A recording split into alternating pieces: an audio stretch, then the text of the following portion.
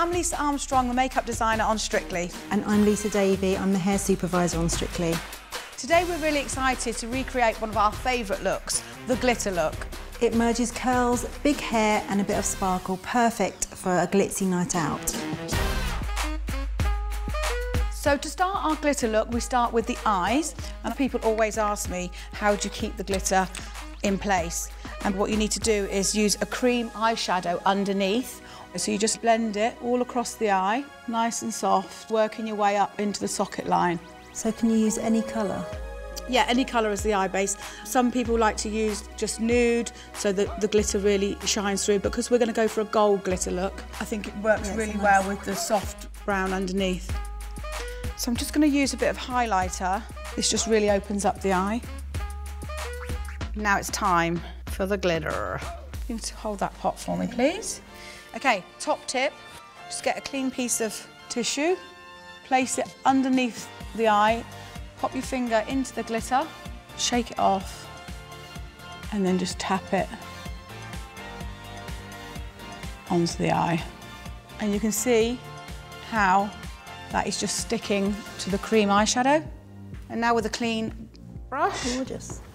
you can literally just blend that in and making sure you've got no harsh edges. Okay, so now we're going to add the eyelash to make it a really full-on, strictly glittery look.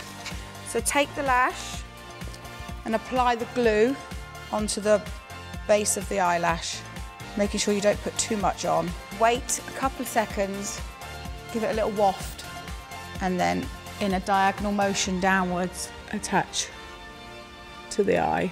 And you've got to get right into the base of the lash line. And then we have a big lash, glittery eye, and we're going to go over to the hair now.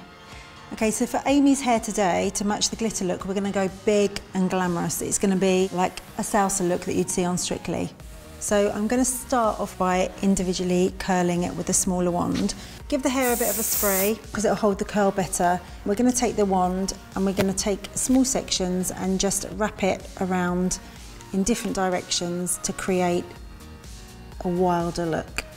Follow this all the way round in sections. So it's going to take a while, isn't it? It's going to take a while, yeah. You might want to get somebody to help you with this.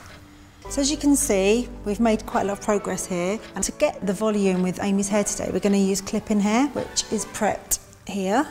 We have the clips that just easily go into the root. So you make a part in, a little back comb at the root. That will help the pieces to go in a lot easier and to stay.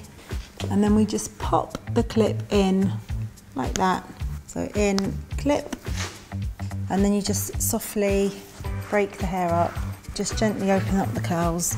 And to get a bit of root lift, I'm going to use some of this mattifying powder. Just sprinkle that into the root like that. And you just give it a little back comb like that. And you can see instantly you've got a bit more volume.